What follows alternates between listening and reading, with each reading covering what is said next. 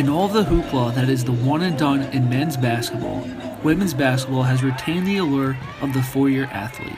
Recruiting has added meaning, with players likely on the roster from freshman to senior year. Temple head coach Tanya Cardoza found one gem in 2013 in senior Fionda Fitzgerald and another in Aaliyah Butts 1 year later. The two ladies are the bedrock of the foundation of women's basketball on Broad Street. Fitzgerald, a 5'7" guard from Norfolk, Virginia, is pacing the Owls in points, averaging 18.7 per game, and leads the team in assists with 44. Against Vermont University Sunday at Pierce McGonigal Hall, Fitzgerald's senior leadership was evident.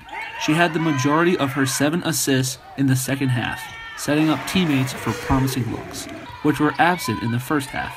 She's been the playmaker all season, and it's a role that she can get behind as a senior.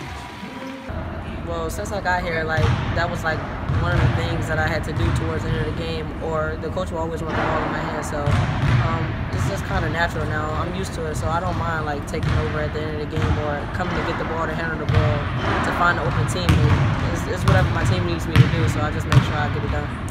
On a 4-3 Owls team, she has a proficient backcourt mate in Butts. It helps Fitzgerald that Butts is another guard who can play both point guard and off ball. The senior is appreciative of Butts' presence in the rotation.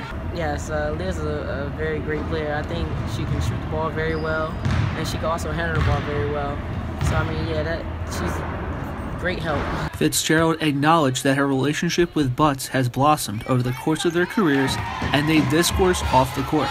Developing a relationship with her teammates is essential for Fitzgerald, the floor general whose job is to make her teammates more effective on the court as well. Another player she's meshed with over the years, guard Tanai Atkinson, was the third leading scorer heading into the Vermont game before leaving with a face injury. In her place was Denasia Fountain.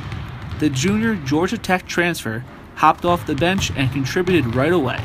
As an upperclassman, she's willing to guide the youth on the team. It's good, we have a lot of people that's experienced, so we can help the freshmen, get acclimated to the system and get going and things like that.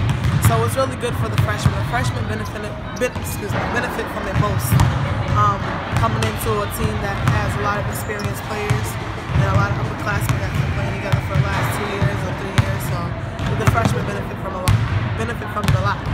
Fountain is 4th on the team in scoring and has the second most rebounds, providing a complement to Fitzgerald and Butts. Cardoza has been reliant on veterans during the early portion of the season.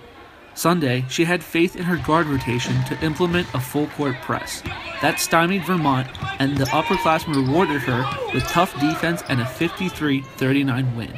With Fitzgerald and Butts alternating between guard positions and Fountain adding versatility, Temple could be poised for an NCAA tournament run this season.